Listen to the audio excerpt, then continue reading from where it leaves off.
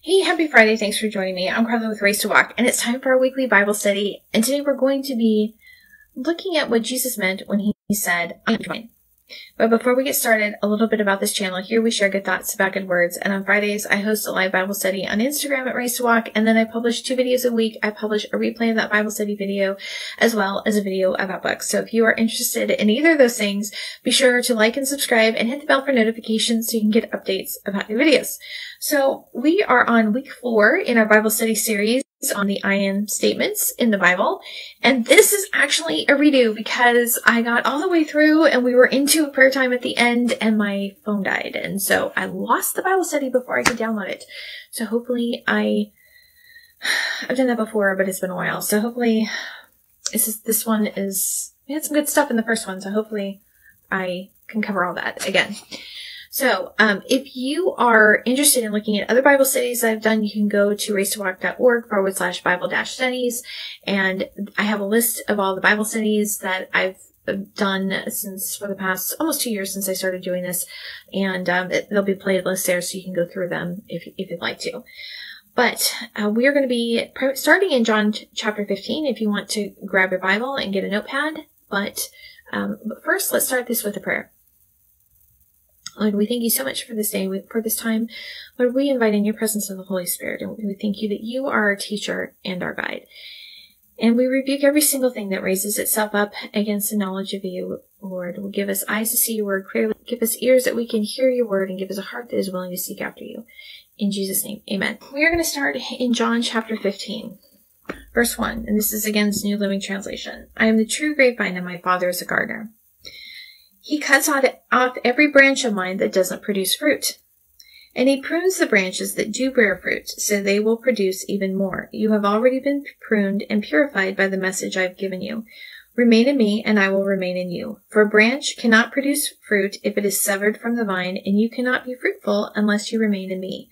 Yes, I am the vine, and you are the branches. Those who remain in me, and I in them, will produce much fruit.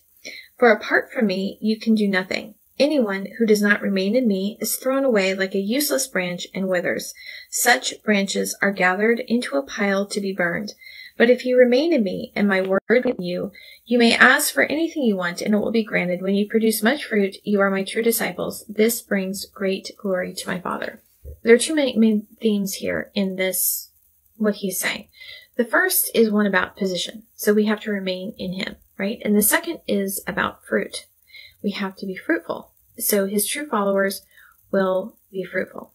We've done other Bible studies about, what does it mean to bear fruit? And the key passage in the New Testament that illustrates what this looks like is in Galatians 5:23-24, where Paul writes, the fruit of the Spirit is love, joy, peace, patience, kindness, goodness, gentleness, faithfulness, and self-control. And this is what should be evidenced in someone's life. And so if you are looking at, someone says they're a Christian, but you're looking at their actions, and their actions don't line up with those things, after a period of time, if there's no change, then you would be justifying in doubting whether they were really Christians. Because salvation, we are justified when we make Jesus the Lord of our life. We are, at that point, we have been grafted into him, right? So that is that moment of justification. It's, Jared Prince described it as justification it's just as we've never sinned. We are in Christ, but we have to be fruitful and we still have a choice about how we act, right? We choose to follow him or we don't. And so sanctification is a progressive process. Once we make Jesus the Lord of our life, once we are grafted into him, he is our true vine and we have his Spirit within us, but we choose to whether we respond to the Spirit, right? So, Jesus said, whoever denies the Son of Man can be forgiven, but whoever denies the Holy Spirit can never be forgiven either in this world or in the world to come. And so it's that conviction of the Holy Spirit that we have to respond to. And if we respond to it, then we will have the fruit of the Spirit, right? Which are those things. And so sometimes it takes a little bit of time to really see what the fruit is. So sometimes when people become Christians, they have this, they're very excited about it, right? But the true test is over time. It has to prove out. They have to, that's part of the reason that it said in the letters in the New Testament where it gives instructions for choosing leaders in the church, that it's not to be new Christians because their faith hasn't cured enough. You don't know if it's going to stand. They haven't had to walk it out. And so in order for someone to really be a good leader in the church, you have to have seen that proof out in their life.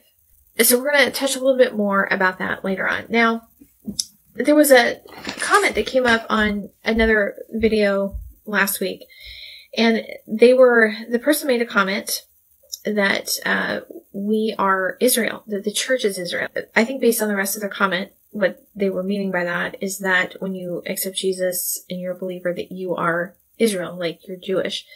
I've talked to a lot of people that actually believe that. And the thing is, there is replacement theology, which believes that the church replaced Israel as God's covenant people.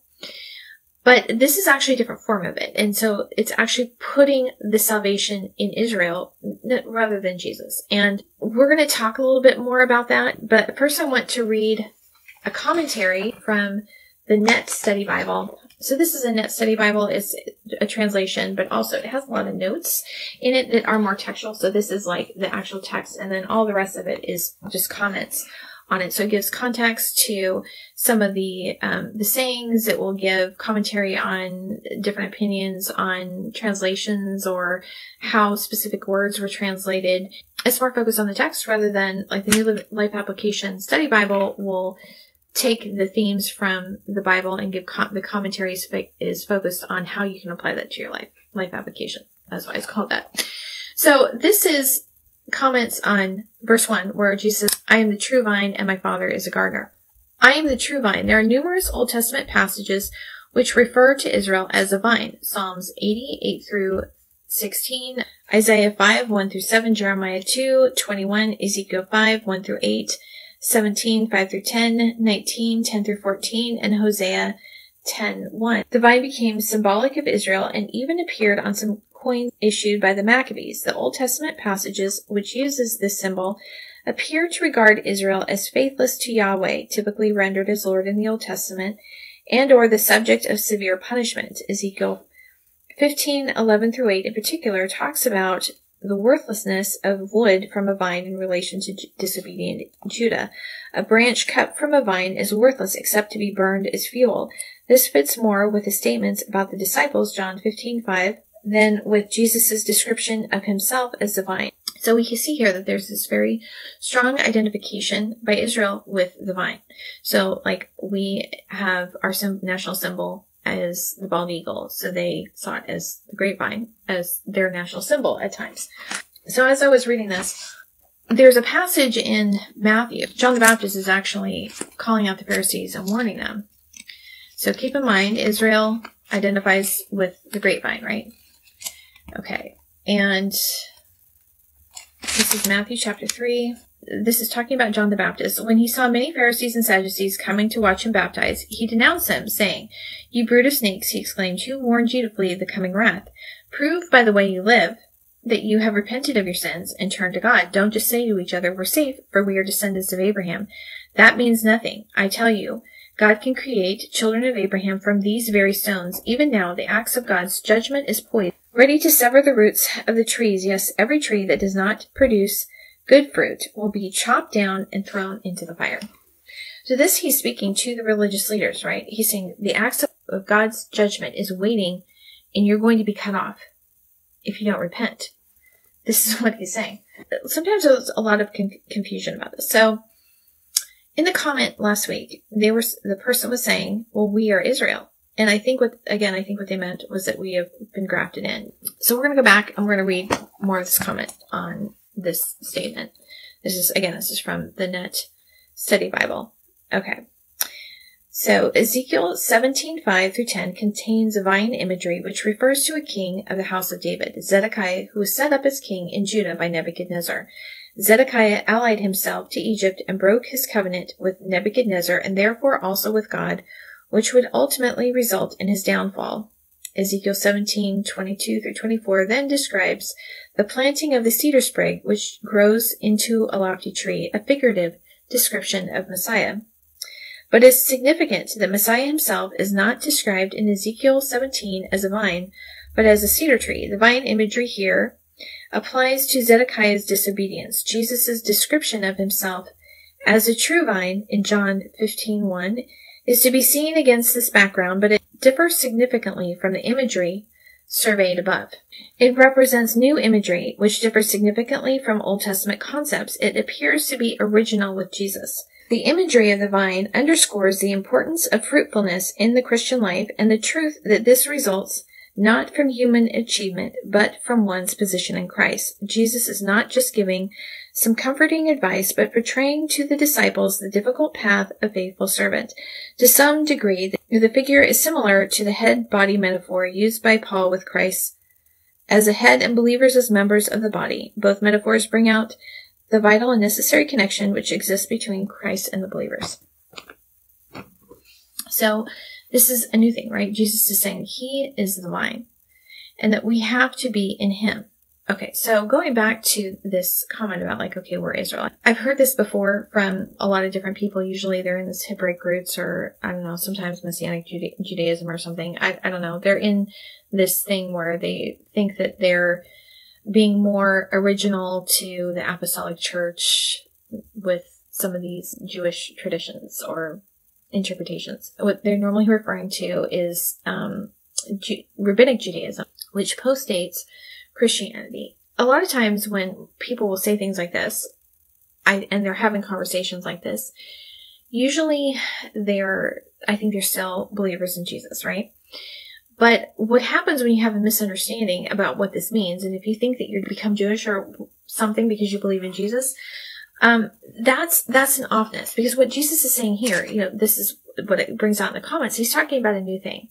So Israel was the vine, right? But Jesus said, I am the true vine. You must be in me. So you must be in Jesus. And so I think that there are a couple of things that cause people to get off on this. So, and the first is just a misunderstanding of what a graft is. So, people say, well, we're grafted in. We're grafted into this vine. So we're grafted into Jesus, the Jewish Messiah. And so we're now Jewish. That's not the way it works. So we're going to go over some passages that talk about this. So the next time you have a chance, go into a garden store and ask them to show you a plant that's been grafted. So this is just a common agricultural practice, actually really common in roses and a lot of different fruits. They'll graft a particular type of fruit or a rose or something into a different rootstock because the other rootstock is more hardy. But it doesn't change what is the thing that's grafted into it. It's drawing the sustenance from the roots, but it still remains what it is. So there's this guy that's here locally that is really big into citrus, and he has what he calls a fruit cocktail tree, and he will graft all different types of citrus into one tree. So I don't know like what the root tree is, but let's just say it's an orange. So if they graft lemon or limes into it, it doesn't suddenly become oranges. It's still what it was originally. That's the whole concept of the graft. It's this separateness. You still are what you were to begin with. You're just getting this life from what is the root. And Jesus says, I am the true vine. I am the true vine, not the nation. Jesus is the true vine. So one of the consequences of this off belief, like I said, most of the time I think people are, when we're having these conversations, I think they still are, believers in Jesus. When your understanding of that is a little bit off and you think that, okay, you're Israel and you have this focus on Jewishness rather than on Jesus, then that's maybe just be a little bit off. But then when you go down the road, it gets further and further and further off. And I have seen so many people who have gotten into that whole pool of belief that go so far down the road that they end up denying Jesus entirely. There was a church here locally. The pastor got into it. It ended up basically splitting the whole church. It was just really a mess. It was really sad to see. And there's this a group called, I think it's Jews for Judaism. They're a counter-missionary group, and their purpose is to deconvert Jewish believers. And they've said that they have so many people coming to them that have been in these sorts of groups that they don't even know what to do with them all. Because they've denied Jesus, and they're like, okay, now what? Okay, can I just say this? So I was actually listening to something, a Jewish teaching, and they were talking about Messiah. And he was like, yeah, we just have to keep believing that Messiah is going to come. And I also taught my Bible study last week, and I can't remember why, but I was explaining how in Judaism they have set readings for a year where they go through, it's like the Torah portion. They also read a portion in the prophets. So they go through the first 5 books of the Torah, the first 5 books of the Bible every year, and then bits of the rest of the Bible. So when you look at the listing of what they read, before the time of Christ, Daniel and Isaiah were 2 of the most well-respected books of the Old Testament. The Essenes had more copies of Daniel than I think any other book. And now, if you look at their readings for the year, they read portions from Isaiah, skip around, but they very carefully read Isaiah. They do not read Isaiah 53. And they only read 21 verses from the whole book of Daniel, which is from chapter 1. And when this man was saying, we just have to keep believing, Messiah is going to come. He came. You missed him. And if Jesus wasn't your Messiah, you're not getting one. And that's the thing about Daniel, and it says in Luke chapter 3, that everyone was expecting the Messiah. So they were looking for him. And the reason that they did was because Daniel gave a very specific timeline. So they knew the time, right? But they denied him. And so all of these people, like we as Christians, we should have a fuller understanding of that. You as a Christian should have a fuller understanding of Jewish heritage and the purpose, God's purpose for them as a people, than the Jewish people do today, because they don't know who their Messiah is, right? And so there's the entire little pools of people that are going and sticking to rabbinic Judaism, which you're not getting a fuller picture of Jesus and what he believed. By going to rabbinic Judaism, which postdates Christianity, which was written in opposition to Christians. It's really kind of sad. So anyway, so back to this comment. That understanding is important. Okay, you have to understand that. And then there was, in the same comment that this person made, they were talking about, end time stuff. If you don't understand who Jesus is, where salvation is, and what Israel's purpose is, you can't understand end time prophecy. You just don't. That's pretty key. And this may sound like it's like a fine detail, but it's very, very important.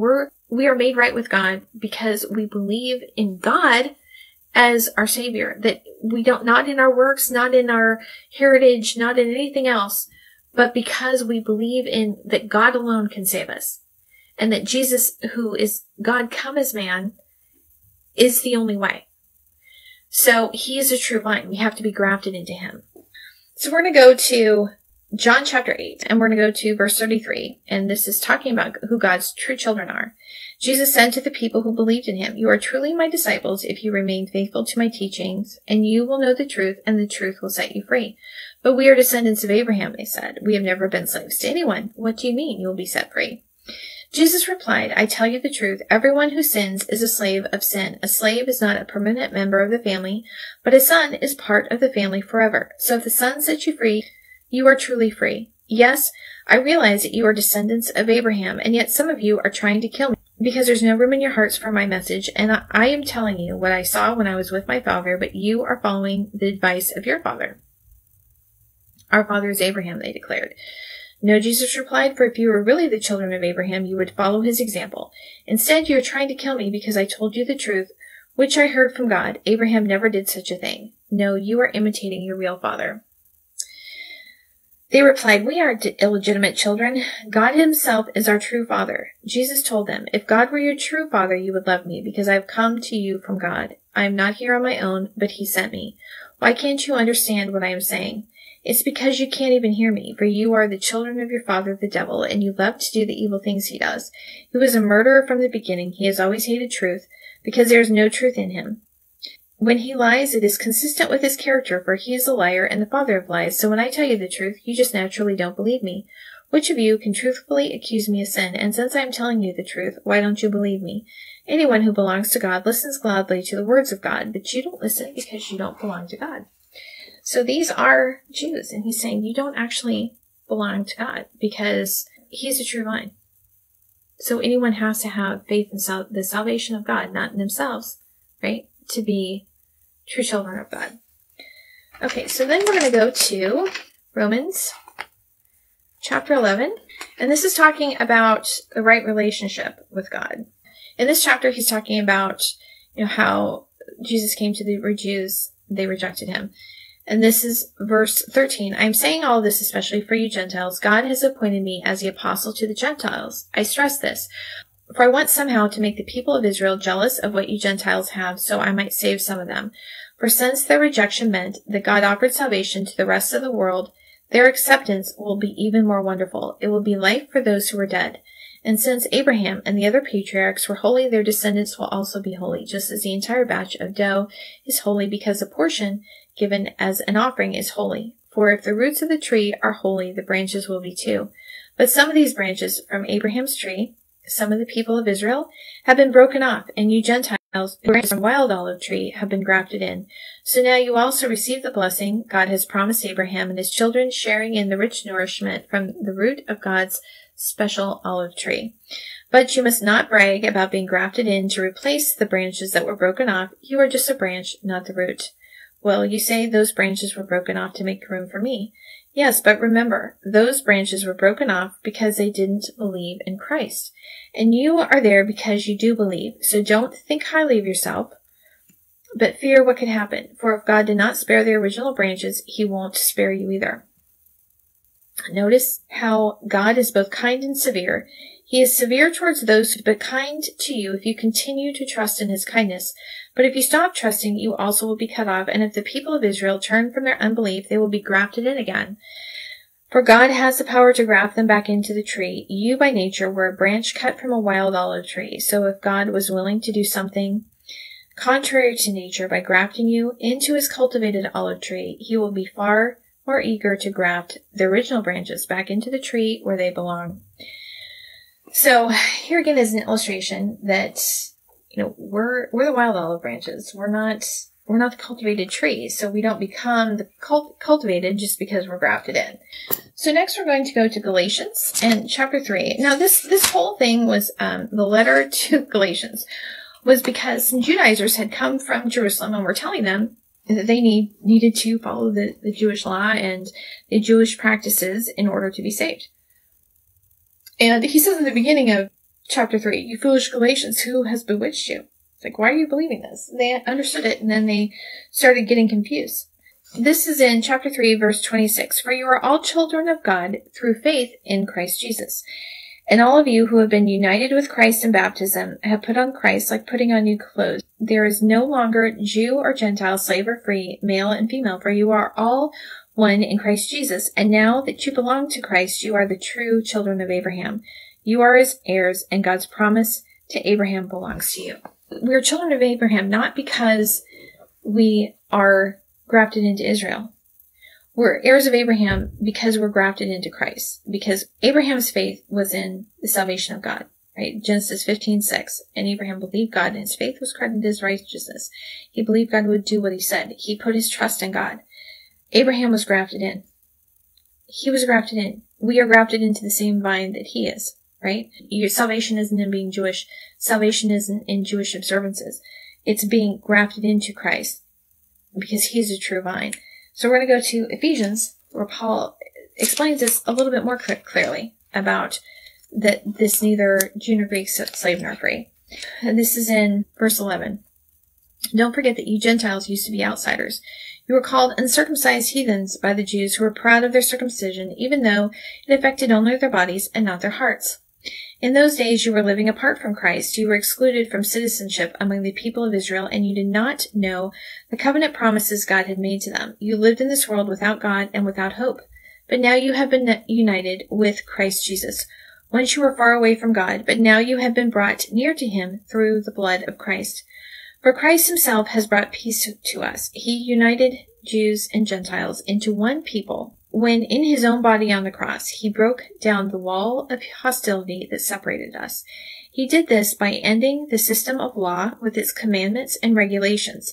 He made peace between Jews and Gentiles by creating in himself one new people from two groups, together as one body. Christ reconciled both groups to God by means of his death on the cross, and our hostility towards each other was put to death.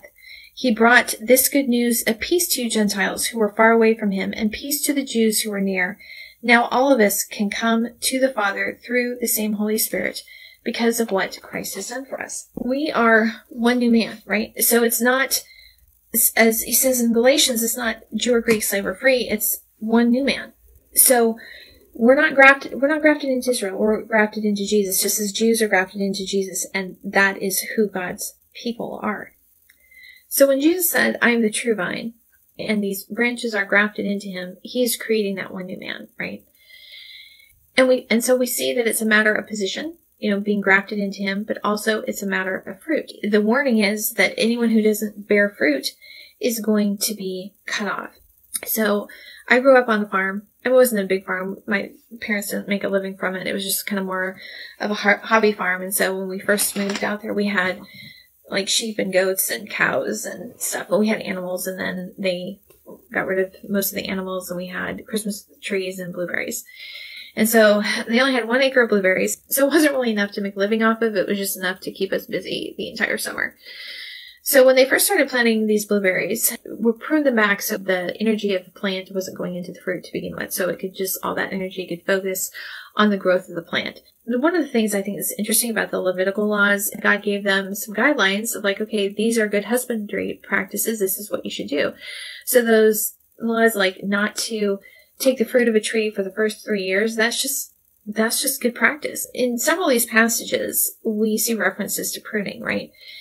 And the thing about pruning is that when you prune things back, it's so that the remaining branches will produce more fruit. I grew up in Oregon, but I actually went to a local blueberry farm here in Texas. And the first time I went there, it was really kind of a shock because I was used to our blueberry farm where, you would not find a weed in the middle of the road. They would have ground cover around the plants. And my parents were really careful about pruning, and we would sell blueberries fresh market, but they wouldn't let people come and pick them for you pick, because when people would come, they would be really careless with the bushes. They would break the branches. They'd strip off fruit that wasn't ripe yet, and, just wasn't worth it. So they wouldn't let people be around the bushes that didn't know how to handle them, because it wasn't just breaking off a single branch. There's a science to pruning these branches, right? To have the best fruit from them. So when I went out to this blueberry farm in Texas, it was just kind of a shock. I've never taken my parents out there, but I think they'd probably have a heart attack if they saw, how these blueberries were. I mean, they're just humongous bushes, like they'd never been pruned ever. And there's like grass growing up in the rows. I mean, it was just really, it was just amazing to me, like hardly any care towards those bushes. And the result was that the blueberries are small. Like our blueberries, like some of the varieties, I'm not even joking, blueberries like the size of a quarter, you'd have to take 2 bites of them. Huge. But it was because my parents put care into the bushes, into pruning them. They would prune them back. They wouldn't let people just go and rip through them. So as I was doing this the first time, because again, this is the second time I've done this Bible study, we have to remain in Christ, right? We have to produce fruit. And so right now, what we're seeing in the church is a severe lack of fruit, a severe lack of good fruit, or is a very limited fruit.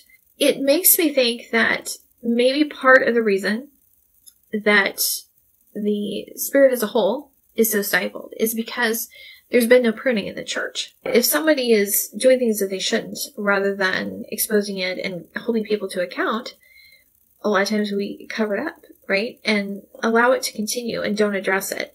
Especially if the person is a bigwig or has a lot of money or is somebody. Things won't be said.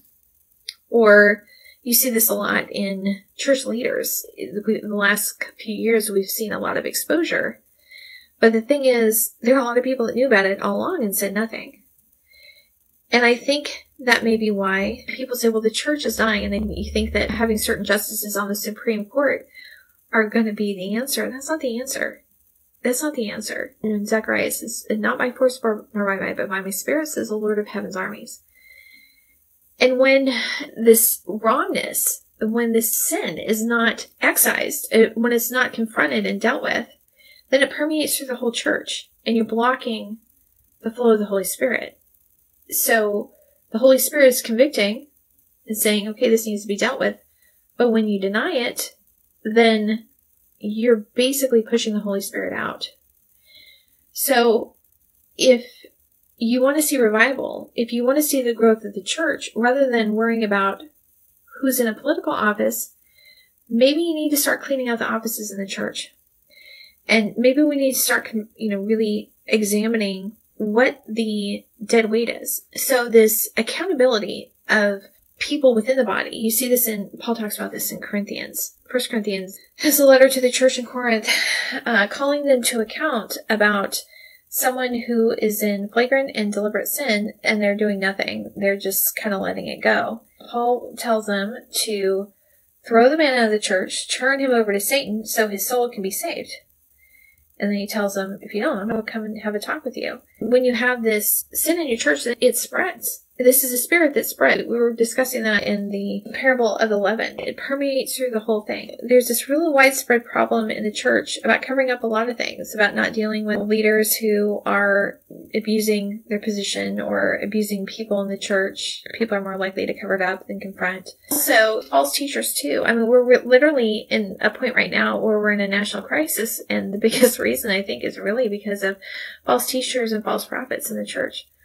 And still today they're doubling down on it. It's just crazy. A lot in the New Testament about not giving any space at all to false teachers. So they're like ravening wolves. And it said, don't even give them food. You don't allow that to continue.